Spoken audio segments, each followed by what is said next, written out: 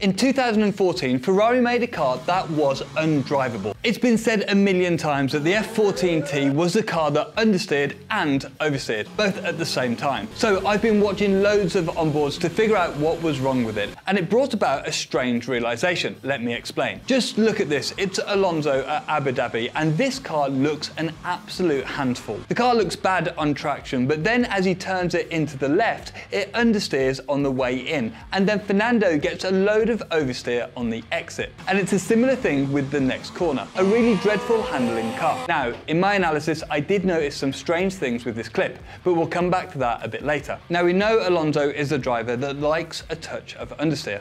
The video's just up here. But what about Kimi Räikkönen? He's a driver that's actually the opposite. He likes a positive front end and can deal with some oversteer. So maybe he fared a bit better. Look at this, it's Kimi earlier in the season at Red Bull Ring, and being honest, it looks no better. In turn 1, he gets horrible understeer, meaning he loses a load of speed and running wide. Then at turn 3, instead of understeer on turn-in, he gets a massive chunk of oversteer, meaning he has to correct it before turning into the corner again. Then at turn 5, the understeer is back again. This car isn't just bad, it's unpredictably bad. The drivers just don't know what it's going to do next. And without doubt, this car looks horrible. But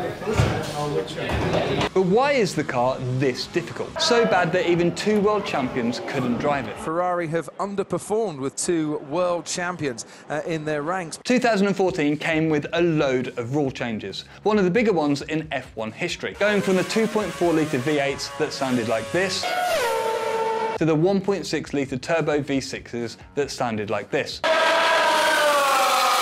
And on that note, would you want to drive one of those V8 F1 cars? Well, we're running a competition to win a drive in the 2012 Lotus F1 car with coaching from me. Just click up there or check out the link in the description to enter. Anyway, they also had the awful drop nose, where the Ferrari looked like a vacuum cleaner and the Caterham looked like something else, along with brake-by-wire systems, bigger batteries and motors for the hybrid systems. So the teams had to make massive changes to their chassis and make decisions on how to package up their cars. And this was the root of the issues for Ferrari. They made the decision to package their car differently to everyone else, with the engine as far forward as possible. They focused on making the most compact power units possible to have skinny side pods and a skinny rear end of the car. They even moved the oil tank from behind the driver to inside the gearbox case to make more space. This all meant that both the flow to the diffuser and through the rear wing could be improved, hoping they could make significantly more downforce that way. However, Mercedes went the other way. They focused on the engine and making it the most efficient and powerful unit yet. And they did so at the cost of a touch of aerodynamic performance. But the big issue was that Ferrari ran with a turbo that was smaller than every other team. Ooh.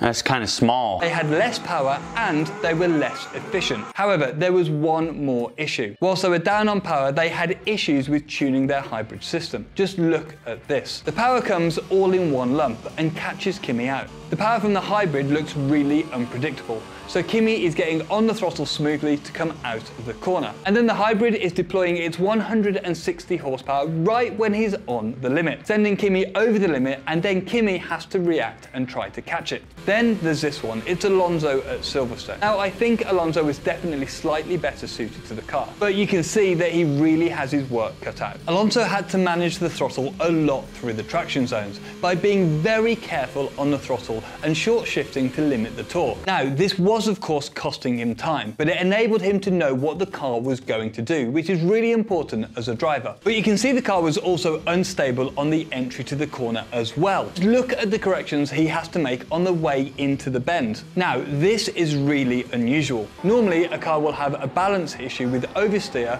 or an issue with understeer. It's either reluctant to turn or wants to turn too much. But this car had both. Now, that doesn't really make sense until you look at enough onboards. And I have a theory to what's going on here, and I think it comes down to the rear mechanical grip. This car is actually okay once the aero load is on it, but it's the low speed braking and traction zones where it really struggles. From my experience, this comes down to the rear end being unstable and not keeping the tyres working to their best. Now, of course, it could be the damping, the chassis, the heat going into the tyres, absolutely anything. But there's definitely definitely an issue with the rear when the downforce is not on the car. And this is likely why Ferrari struggled to fix it throughout the entire season. But why then is the car understeering? Well, this actually comes down to the rear as well. I actually think that Ferrari had to make the car understeer, and here's why. Imagine a car with an extremely loose rear, like this one, then add in a razor-sharp front end. The car would be incredibly unstable, to the point where the drivers would be struggling not to spin. The car would be a handful on entry,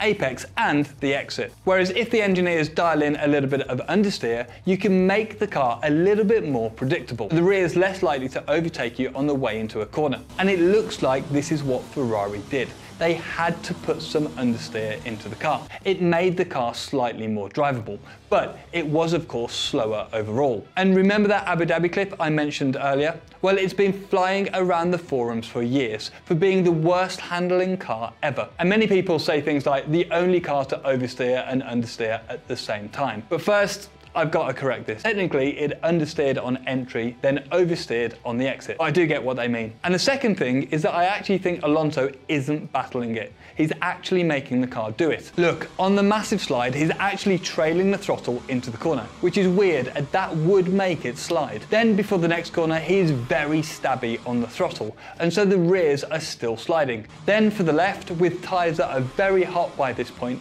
he stabs the throttle to 100% really early. And of course, the car slides. I think, of course, that a driver of Alonso's standard is doing this deliberately. It's not him battling the car. Then look, it's daytime in this image, and it's only free practice that was held in the day at Abu Dhabi. So he could be warming the tyres for a push lap, and this video actually makes it look worse than it really was. The car was, of course, bad, but not this bad. We made a whole video on Alonso's driving style here. And remember, you can still enter to drive a Formula 1 car yourself. Just click up here. Thanks for watching, and I'll see you in the next one.